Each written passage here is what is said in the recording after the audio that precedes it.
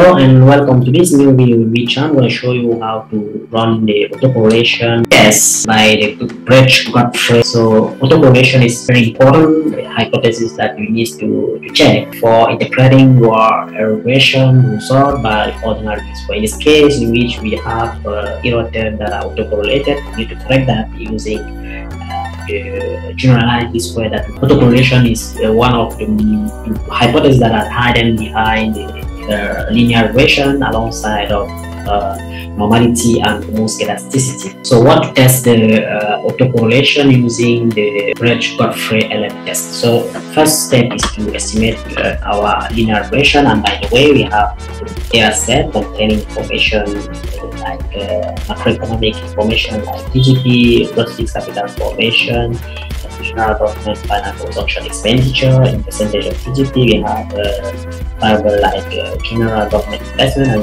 we use those variables in the regression in order to test for autocorrelation by the Breusch-Godfrey test. So the first step is to estimate our regression using the command regress by our dependent variable which is GDP, our independent variable are gross fixed capital formation in percentage of GDP, government investment, and finally general gross capital formation and general government investment. You click on OK and you can see the result of our result. The final step is to just use the command Godfrey for Breusch-Godfrey, and then just click on here. And you can see that the Breusch-Godfrey LM test for autocorrelation table has been generated, and the null hypothesis is a no serial correlation as far as p-value is 0.000 that are less than 5%, which is the threshold used in statistical social sciences.